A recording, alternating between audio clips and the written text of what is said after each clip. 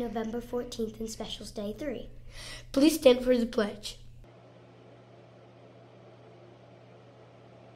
I pledge allegiance to the flag of the United States of America and to the republic for which it stands, one nation, under God, indivisible, with liberty and justice for all. Please remain standing for the IB pledge. Today I pledge to do my best for myself and my school. I will listen and learn, I will contribute and work hard, and I'll always treat others with respect. Here's a special message from the Math Magician.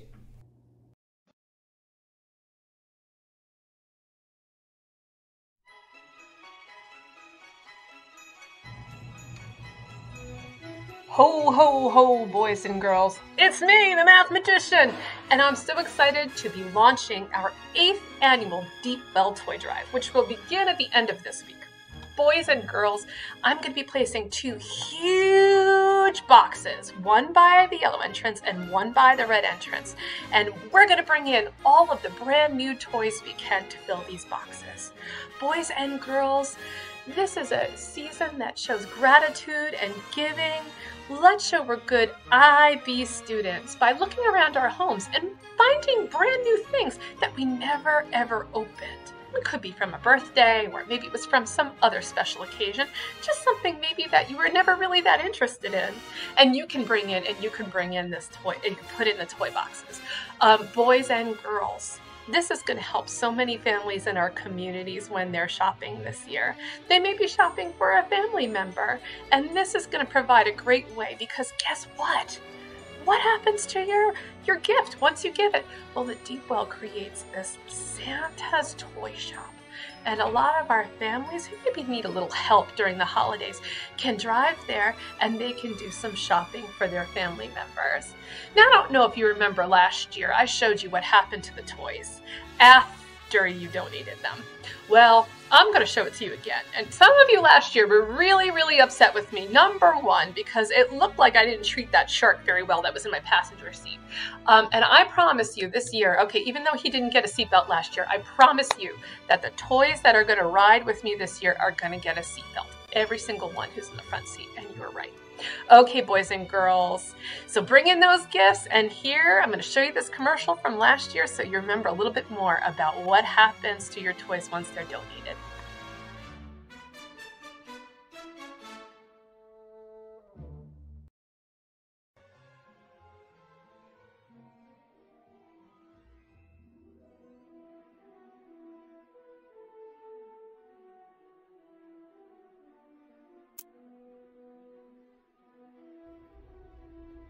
All right, boys and girls, this year we're having Haven help us get to Deep Well. Haven needs to wear a seatbelt, so I'm going to put her seatbelt on.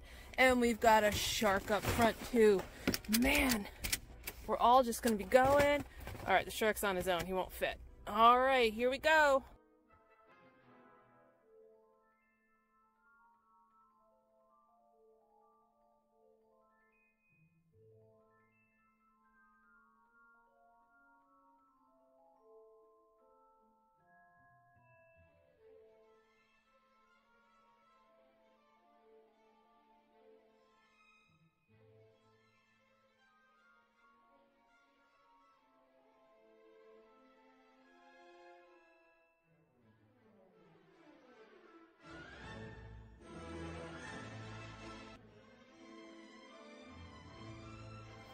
You donate a toy, it comes in here, we check to see if it needs batteries, and we kind of group the toys according to interest.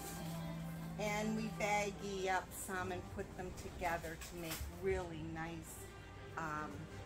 gifts. Wow.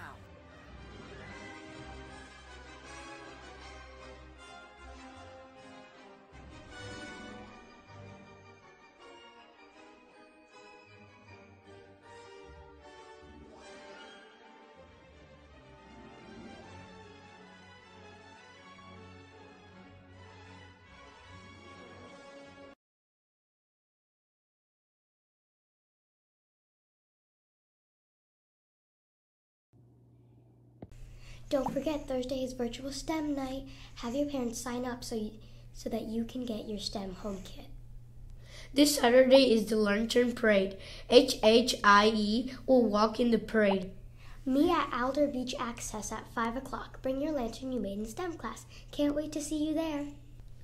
Shout out to Lily for talking action. She led the Shoreman class morning meeting. She explained how best not to spread germs. Way to take action, Lily.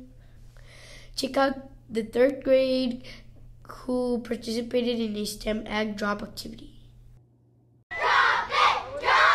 Totally egg-cited. 3rd grade students at Hilton Head Island Elementary School are taking part in an egg drop challenge. It survived! The Hilton Head Island Fire and Rescue were there to help out, dropping the egg projects from 100 feet up in the air. The students worked hard, using their engineering and design skills to build unique containers to protect their eggs. On the inside of my box, I put some cotton and some paper. The outside, we put a box, and on the bottom of the box, we put a pool noodle, so it absorbs some of the air. And on the top, we made a cardboard parachute. On the bottom of the box, we put bubble wrap, the thick ones, and then inside we put like cotton, some bubble wrap, and then on the top I put a parachute. On the bottom we put a little balloon, and on the sides, like the corners of the box, we put like foam, and in the middle of the box we put like bubble wrap and paper on the sides, because if there's any air pockets, it's most likely to break. The students will soon be learning about force and motion, and their teachers thought this would be a great way to introduce the unit. The idea is to use the engineering process. The students had a problem, which was that UPS needed their help to construct the best package, and they were acting as consultants. So they planned and created their own projects using entirely their own materials from home. And they also tested it using fake Easter eggs, and after that they modified it based on if their egg shifted or not. So ideally this will lead to jobs in STEM fields in the future, and it really prepares them for those sorts of fields by following the engineering process. This is the first year the school has held an egg drop challenge.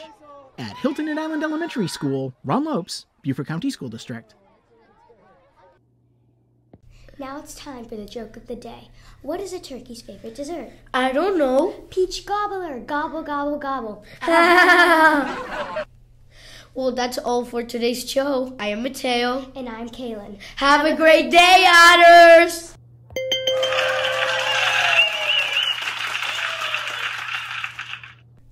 Here's a special...